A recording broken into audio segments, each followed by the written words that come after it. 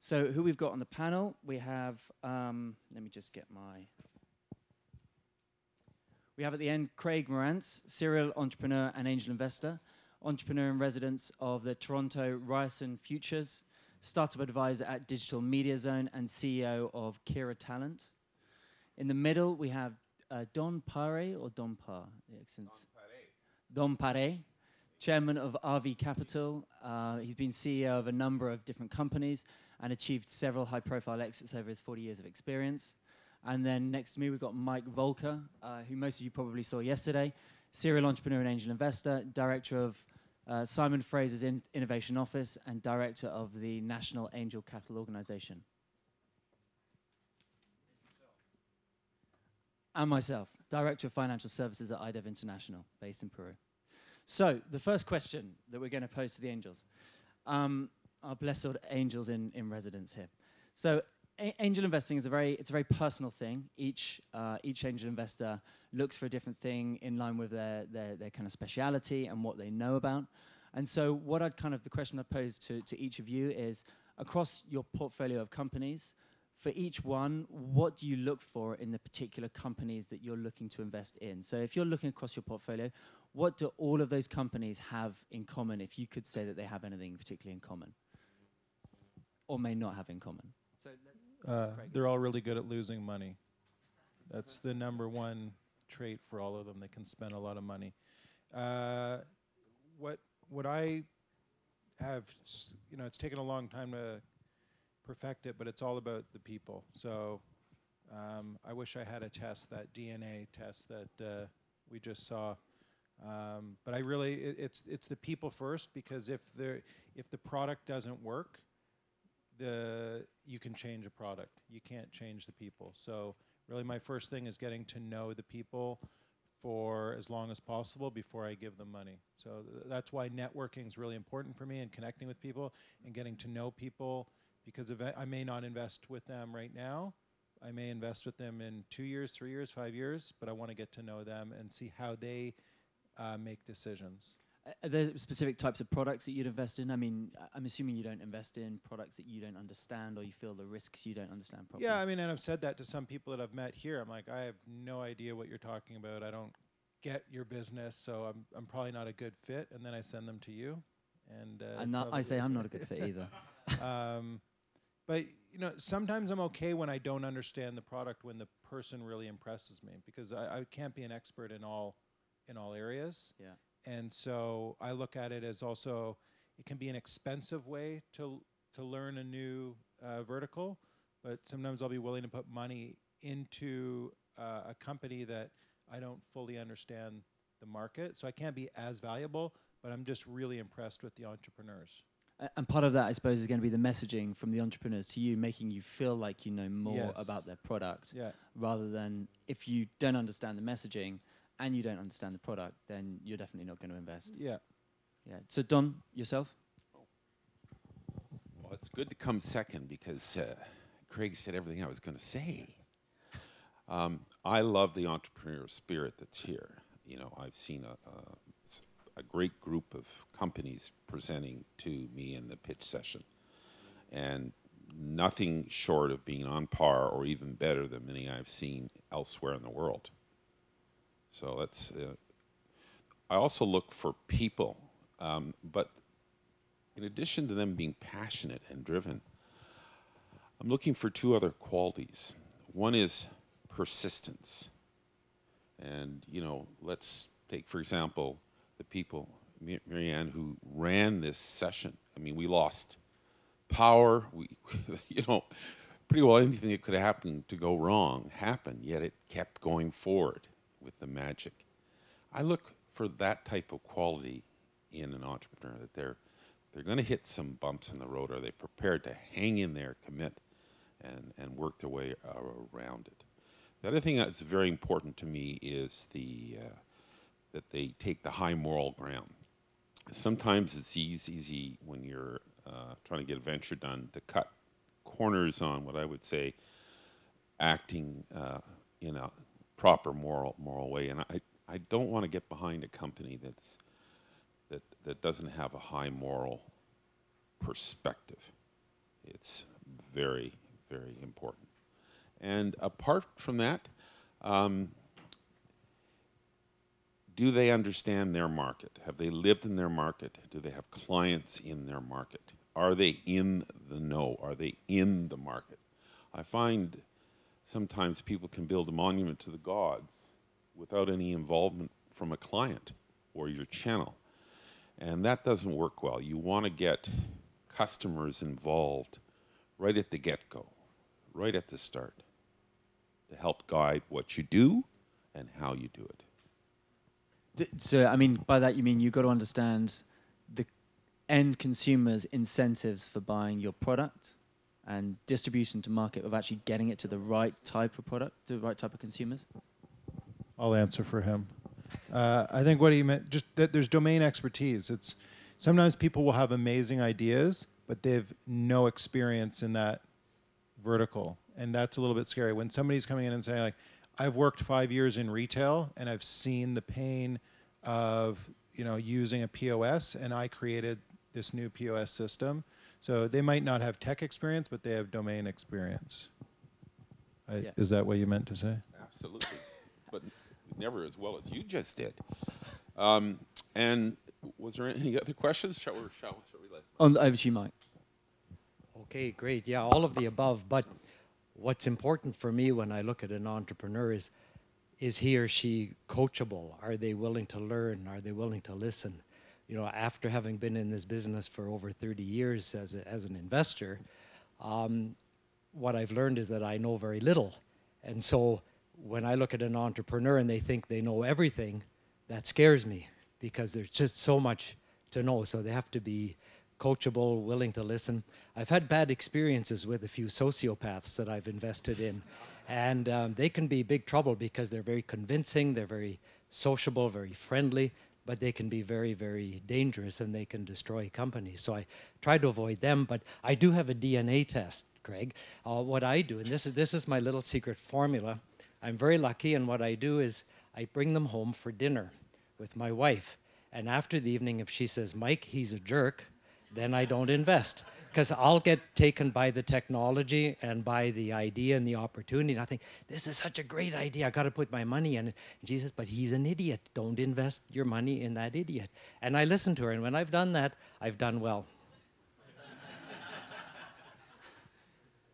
So, I mean, we come across a lot of. Well, women are more sensitive. They're better at the social qualities, right? Guys tend to be technical. We want to fix problems, and we don't get into the touchy-feely things. That's a comprehensive test. So I had dinner with your wife last night. What did she say? I was sitting across from her, so I don't know if she. Okay. So, I mean, we come across a lot of small, medium-sized businesses, and they are, I would say, on average, $400,000 or $500,000 in revenue and below. And then, quite a lot of them are saying, well, I want $5 million or $10 million, and they kind of shoot for the stars in what they're looking for. Would you say that, pragmatism is something that you would recommend more entrepreneurs kind of use, more on a daily basis, or is it something that you actually want them to shoot for the stars and then you're trying to kind of bring them down to earth? Well, yeah, I like them to think big. I mean, we need to get our 10x returns, right? And we're not going to get them if they don't think big. So I'd rather gamble, build a big company, really get involved with somebody who's very ambitious. And I think that's good. I mean, even if they don't hit that particular goal, even if they get halfway there, that's great. So ambition is very, very important, and having those lofty goals and the tenacity and the persistence to pursue those goals, so important. I completely agree with Mike. In fact, I think we have to separate in our mind the difference between a forecast and a goal, because that's what people get confused on. They're not asking you for some sort of accounting level 3 forecast here. They're asking you for what is your goals in your time frame. Some people would say the time frame is 2 years. Some would say it's 3 years. A number of them would say maybe 4 or 5 years, depending on how long it takes for a venture. But if you've got a goal, it's surprising how that goal can help you move forward in a proper way. If you don't set that ambitious goal, you might just kind of go around in circles. And they're looking for, okay, if that goal is there, if you've got an ambitious goal, what do you need to get there? They want to hear that. What are the 5 key things you're going to do? Not just operations, but what are the 5 key things you're going to do to actually take your company up to that goal? Because funny enough, if you get the money, you know what you have to do to get there, and you have support from guys who can add tremendous value like Craig and Mike, the odds are you're going to do pretty darn good. So I think one of the things you said is, you know, a company that's doing a couple $100,000 or $500,000, and they want to raise 2, 3, 4, or 5 million, is that asking for too much? And for me, what I look at is, if they've figured out where to put the fuel on the fire, so if they've gotten to $500,000, they've probably figured out what channel they should be spending money on. So they've already figured out using these words in an AdWords campaign gets us a 10 times return on the investment. Then I think it's okay to ask for $4 or $5 million. But if you're asking for $4 to $5 million just because you want to hire a bunch of people to then figure it out, that's a problem for me. I don't mind giving more money if they've already, it's simply to put fuel on the fire. Yeah, and then need to think about where they're actually going to be spending that money, Yes. rather than just coming up with numbers. And that's why I like really scrappy startups that, you know, with $100,000 or $200,000, they've figured out how to grow their business. They spend that first amount of money figuring out how to grow their business, and then they spend the big amount of money on actually growing the business. Yeah. So, kind of taking a step back from your portfolios and what you're specifically focused on, you're all heavily invested in the angel infrastructure activity in Canada, and so just looking at that panorama, what do you think has contributed to the angel investment infrastructure in Canada being so strong? Is it economic policy from the government? Is it putting in an ecosystem of supportive institutions? Are there any particular things that have happened over the last 10, 15 years that you think have helped develop that ecosystem? Sure. Well, okay. The most important thing is successful outcomes. So when we've had some really good exits, that does 2 things. It creates more millionaires who can now invest and become angels. And it's also a good story to attract people into that activity. So that's really important. You know, when I started the first network in Vancouver over 15 years ago, and it was a handful of angel investors who were able to write checks. Now it's hundreds. We've now got hundreds of angel investors, and that's all been evolutionary. I don't think these things happen overnight. You have to give them a little bit of time for that to develop at a regional and local level. Just one comment, because again, Mike is dead on the money here. I'm going to be saying that a lot in the middle here. You know, Craig's right. You're right. You can go first next I'll time. smile, right?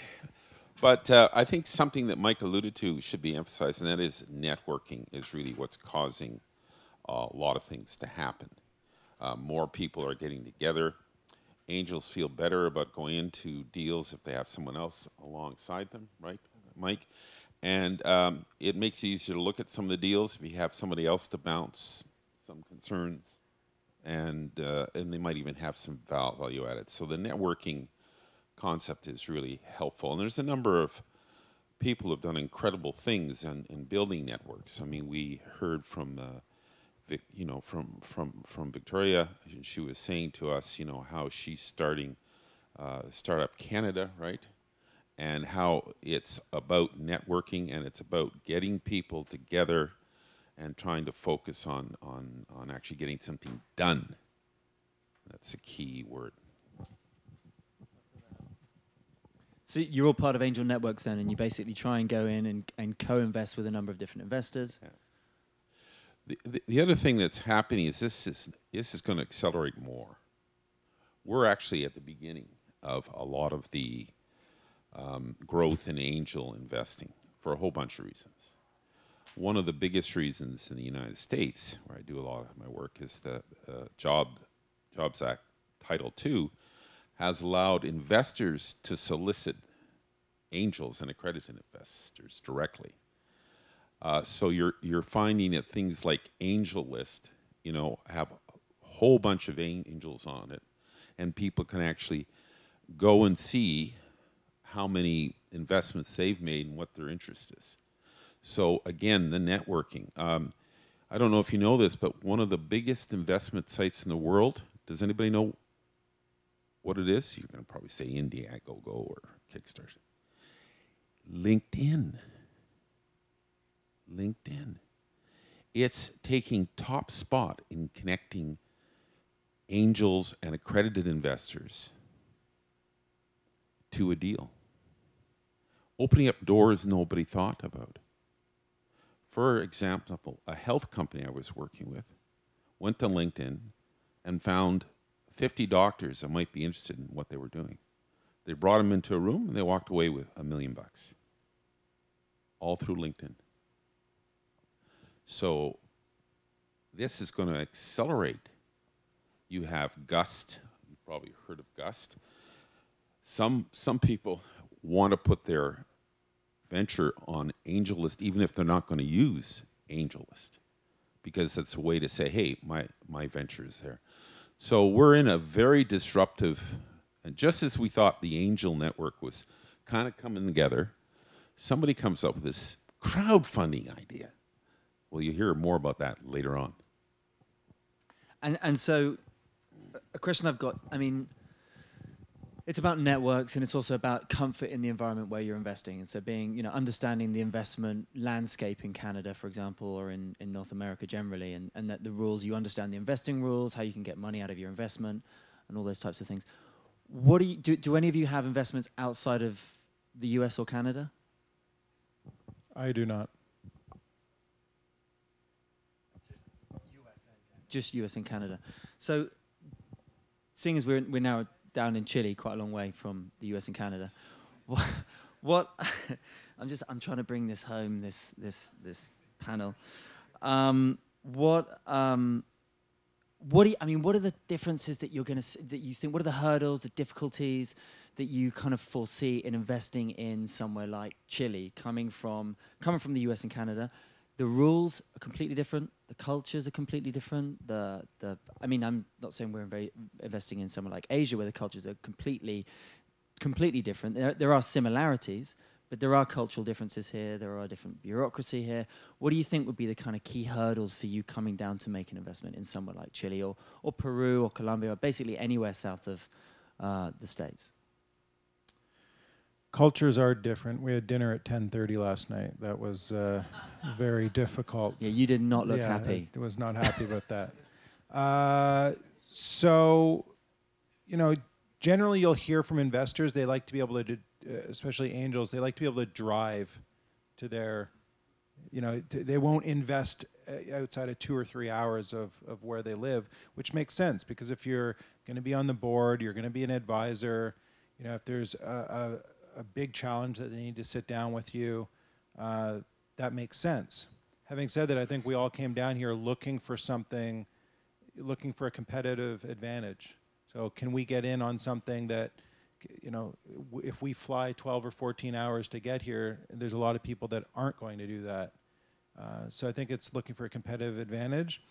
And it just means that there's going to have to be an overcompensation in communication.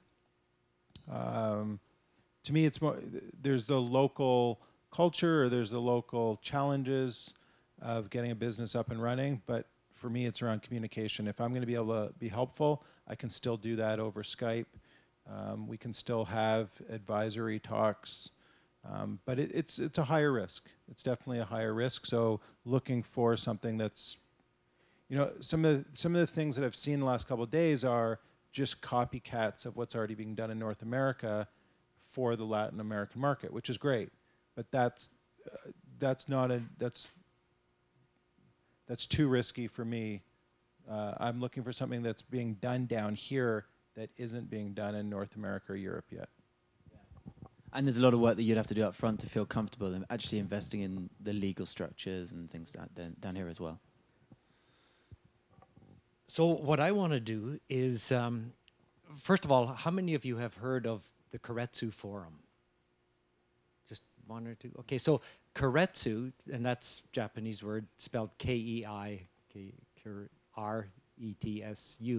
Keiretsu is an international angel network. It has chapters in key cities around the world, and I run the chapter in Vancouver. And so what we want to do more of is global syndications. So for example, if there's a company, if there's a chapter in Paris, let's say, and there's a company there that's being funded by angel investors, it gets its first support from those local investors, as Craig mentioned, where they are, it's a contact sport. But then we get the opportunity, other members of that network see that opportunity. They see that 500,000 has been invested by local angels in a $1 million deal. And then they can invest the other $500,000, and they're really piggybacking on that company and riding the shoulders of that company and those investors that are local. So this is a way to get exposure to global deals. So in Vancouver, for example, we're seeing more and more deals out of Silicon Valley, because there's always that feeling that, well, all the action is down there and we're missing the boat as angel investors. So now we get to see those deals. And similarly, our companies get exposed to investors down in the valley. So that's just a start. And I think we can do that on a global scale. So for example, if a chapter of Keiretsu or something like that were created in Santiago or in Buenos Aires or wherever, then that would be the first step to doing that. And then angel investors are comfortable with that because they work together, they trust each other, and I think that's the way to make that happen. The other thing that I'd like to do personally is, so if I've got companies in certain sectors, like especially where machinery and equipment is involved. IT is a little different because it's so easy to download applications and you don't necessarily need people on the ground in different countries. But if I have a wastewater treatment system, for example, that I've invested in, and there's opportunity for that technology in a local market, wouldn't it be great if that company that I've invested in Canada was partnering with a company in Chile, and there were local investors in Canada investing in both companies, and in Chile, investors investing in both of those companies. Then we'd have that collaboration and co-investment, and we'd be on our way to building global companies. Yeah, I mean, that sounds like a fantastic idea. Have you actually had much exposure to local Chilean investors since you've been down here? Yeah, it's been a great experience. Made some excellent connections here. With a number of the local angels? Yeah. Mm-hmm. So would that be something, I mean, it sounds like, one, you need, I mean, just for the kind of practical point of doing due diligence, it's a lot more difficult doing due diligence from Canada. You have to do the flights down, and that can take a bit of time, and it can make $100,000, $200,000, $300,000 investment significantly more expensive. But you're relying on the locals to do the due diligence. Exactly. Like, for example, and if anyone's interested, I can show you an example of this in the Keiretsu Forum.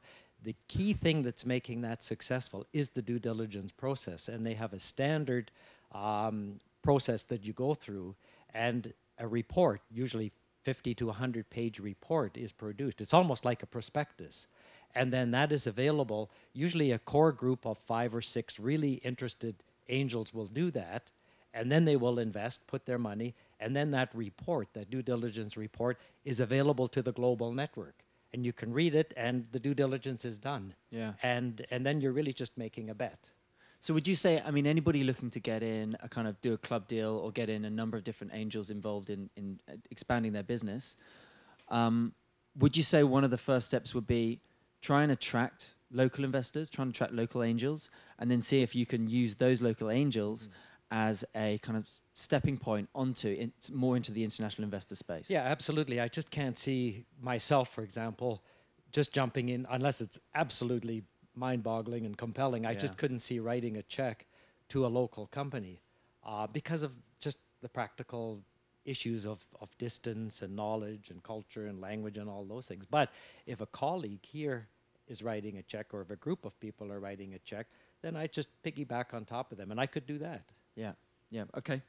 And then we're going to go into some audience questions in a minute, but I've got one final question. We're kind of moving into the investing, dating scene. And so, in angel investing, the businesses are bringing to the table their great opportunity, their idea. They're about to be the next Google or whatever. What do you three, as individual angel investors, bring to the table? What you bring money. Obviously, that's pretty important. But what on top of that money do you bring to the table if you're trying to kind of sell yourselves to the businesses so that they kind of will go with you rather than another angel investor? Okay. Well, I think you've prepared some great questions here, Patrick. I'm glad we asked you to do this. Are you wearing a shorter skirt than the other angel investor down the road?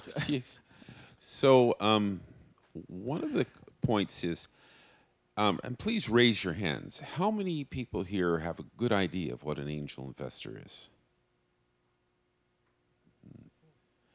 And you see, us angels should be more sensitive to that, really, because that's interesting. I had a meeting with a group today, and although they had a market that was outside of where I was, like Greg was saying, something I couldn't help them with, I said, but there's an obvious answer to get your money. They looked at me, and I said, what do you think an angel is? And they said, well, it's like a venture company, but one person. That's what they had the idea. And we know it's changing. The institutions have moved up and more conservative. The venture companies have moved up to more late-stage businesses. It's harder to find an early-stage venture firm. But I said, no, an angel by definition, and Mike alluded to this, is somebody who has probably hit a home run. One. And two, it's been in a market similar to where you are, and he understands the market. And three, he can be passionate. So this company is selling a doctor application, an application for doctors. I've seen a number of them in the US and Canada. And they're trying to get it funded and off the ground here. And I said, well, get a room like this, smaller, and invite 40 well-to-do doctors and ask them if they'd like to take a position after they've heard your presentation and the doctor, the senior doctor that's on the board, and you'll likely walk away with the amount of money that you're asking for right away. And one of the comments he made said, well, they won't invest, they're not. Now that may be a cultural difference here. Because sometimes, people don't invest. They do it through an investment management firm. But what's happening is that's changing. The disintermediation that's happening today is I had one firm that sat down, had 15 doctors in the room, and walked away with $750,000 pledged and closed in 2 weeks. And that was it. So angels can be super angels like Craig is, but Craig also has passion. And his passion is in a few areas that he knows about. Oh, I think you have passion, Craig. Come on, show some passion, Craig. But we're passionate like you, and it's interesting. You get two passionate people. I was very passionate about some of the presentations I heard today. They're exciting. Oh, you heard me getting passionate? Get excited, yeah. Yeah. So what I bring to the table to answer the question is just one thing, and that's connections. That's the main thing. I have a lot of connections. I don't think I'm very smart, but I know a lot of smart people, and I can connect those smart people to the startup companies and sit back and watch things happen. Okay. What was the question? Yeah, what do you bring to the table? I'm very passionate. I'm very passionate. I'm actually not. I'm not passionate. I'm angry. That's what I bring to the table. I make sure I hold them accountable, and I think that's a lot of times what startups don't have the discipline. Is sometimes they've done it, sometimes they haven't done it. But what I really try to do is bring a lot of accountability and discipline to the table. So. Yes, here's some money, but I'm going to hold your feet to the fire to help you be better at what you already are. Because most of the times, and I've heard it from I'm investing in people that are smarter than me in a certain area. And my job is to bring out more of that in them. So I really try to push them hard in the hopes that they will go deeper into what they're already passionate about and what they're really good at. So kind of you each bring to the table your own speciality, and Mike, you bring a wealth of knowledge of context and basically helping them get in contact with the right people. Just one last question before we take to the audience is, one of the key differences, so I mean, I work in Peru, which is very, very different to the States and Canada with regards to setting up a business, getting product to market, the type of product you're getting out to market, and the type of consumers that you're getting it to.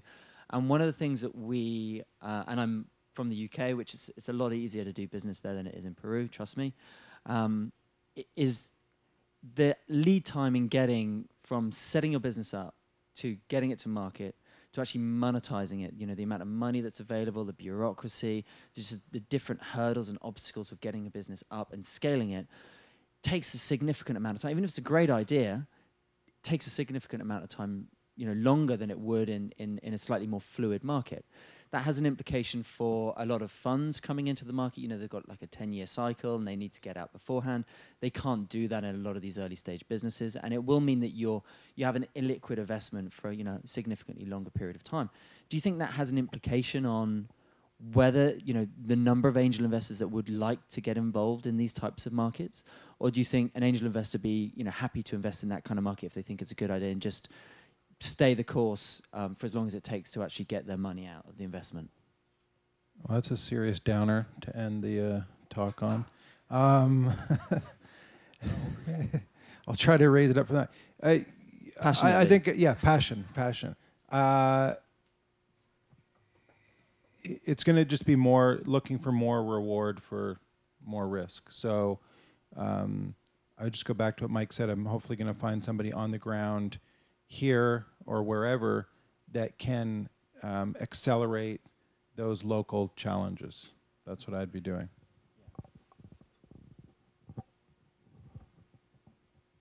No. No issue. Yeah. Audience, does the audience have any questions? We've got any microphones left? So.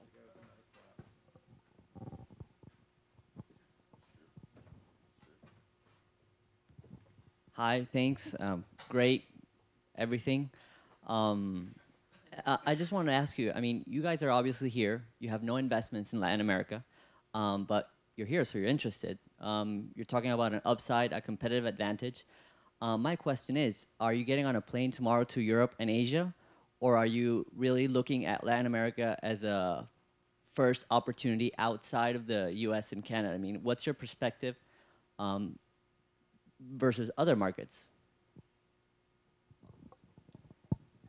I've spent the last 5 years or so visiting countries all over the world and participating in local angel meetings to compare how things are done in the different areas. And everywhere I go, I'm impressed. You know, the entrepreneurial spirit is just so global. And even though the bureaucracy, the political environment, government regulations are different from country to country, it's that entrepreneurial zeal that is so appealing. And I don't have a bias for one area over another. So for me, it's the individual and the team and the business in a particular country. So I wouldn't say I've targeted any particular areas. I mean, to be honest, closer to home is always a little better just because it's more convenient. So as Craig alluded, if you go further afield, the reward's got to be commensurate with that extra step that you take to go further afield. But it's global, and I'm really encouraged by what I see globally. And I think that's why our Keiretsu Forum is turning into a global network, because, you know, the smartest guy, where is the smartest guy in the world or the smartest lady in the world? Where are they? If you tell me that, then that's the country I'll go to.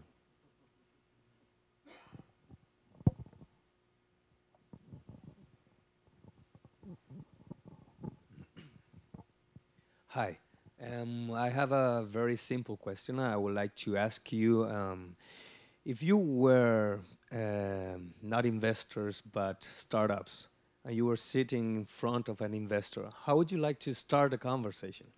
Thank you. I'm about to raise $4 million, so I have to do that. The conversation needs to start with, for me, is what is the problem?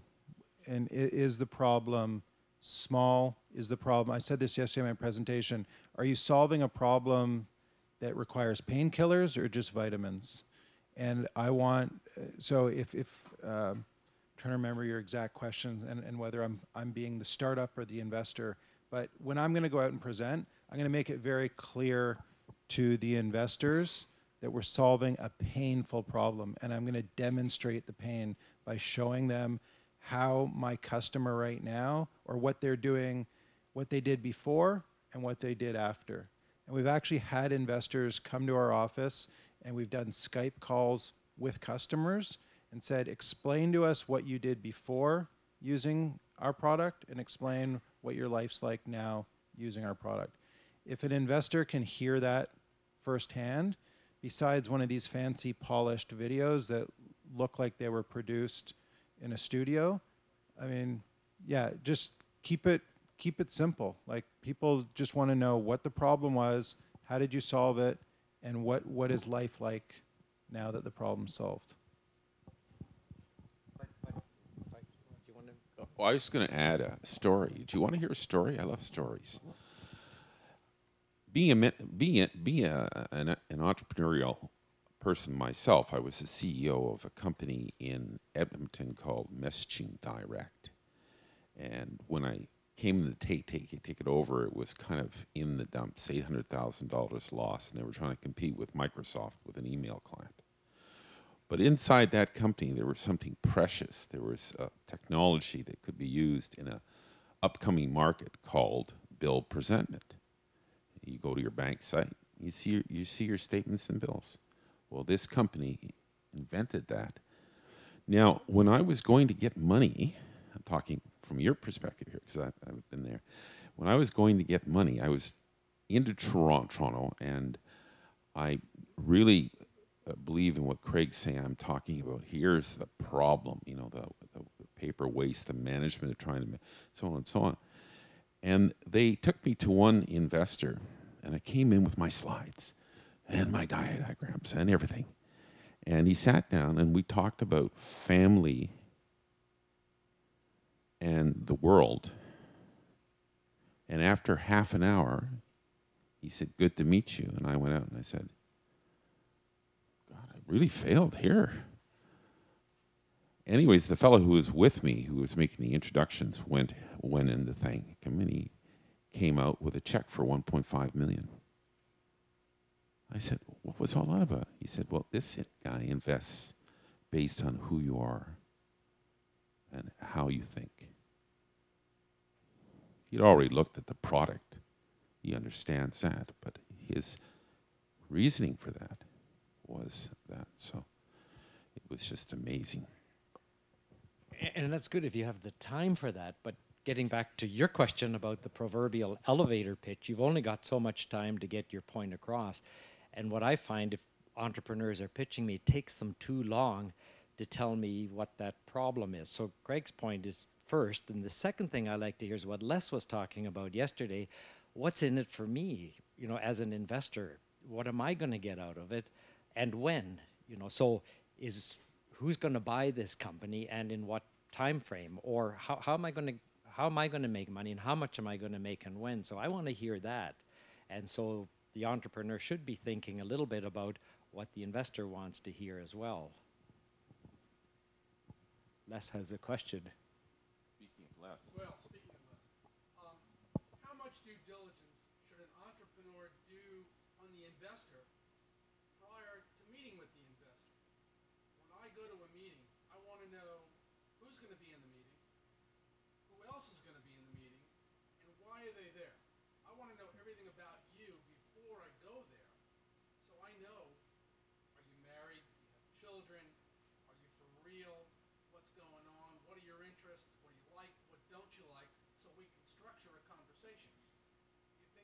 to know that? Absolutely. Yeah, all you have to do is contact the NSA. And you can find a whole bunch of things. But yeah, and this is where a platform like LinkedIn, some people like it, some people don't, right? But in LinkedIn, if the person manages it well, it's going to help you understand the vision, mission, and background, and expertise, and interests. A lot of good stuff. Now, I'd say only about 7 or 8% of the people on LinkedIn today know how to use LinkedIn. Okay. One of the things is I give a talk on how to use LinkedIn to raise money. And, you know, there is a way to create a brand there and get to know investors and get to understand them and talk to them. Sometimes face-to-face is hard, but there are tools out there like video conferencing where someone can get a feel for who you are and what you are. I'd say in the last 30 years, the concept of being close to the investor was paramount. So you got angels saying, I got to be able to drive there. But I'm seeing a remarkable trend towards people investing in places that are 4, 5, 6 hours flights.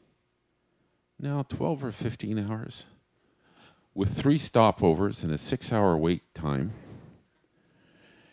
without food can be a challenge. And so I might pass, but it is changing.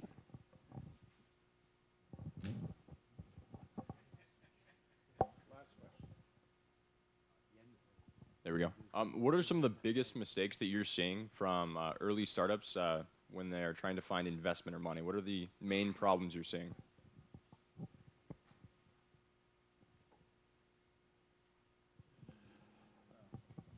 Your answer will be too long. I'll let me just. I think the number one thing is they haven't figured out yet. I know this is going back to what I spoke about yesterday, but they haven't even figured out what problem their product really solves.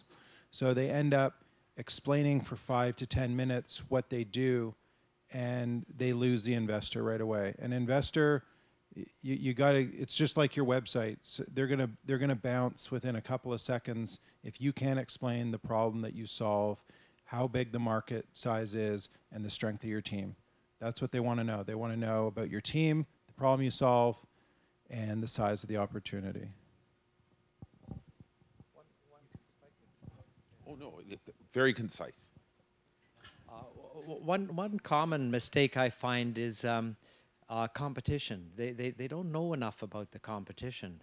And when they say there is no competition, that's really worrisome because they're obviously solving a problem for which there's some kind of solution present, but it's just not a good enough solution. So I get really worried when they say there's no competition. It's funny, a lot of our presentations, I'm sitting there in the audience listening to companies come and do their pitches, and as they're speaking, I'm Googling words that they say. And then I'll ask them a question during the Q&A. I said, you know about company X that I've just Googled? And they look at me kind of puzzled. And that's a real red flag because it means they haven't done that homework. It's like when you get a patent, you have to do extensive search for prior art. And when you start a company, you have to do extensive work on competition. Who else is doing this kind of thing? That's a common shortcoming that I see when I hear presentations. It's a wrap? I think so.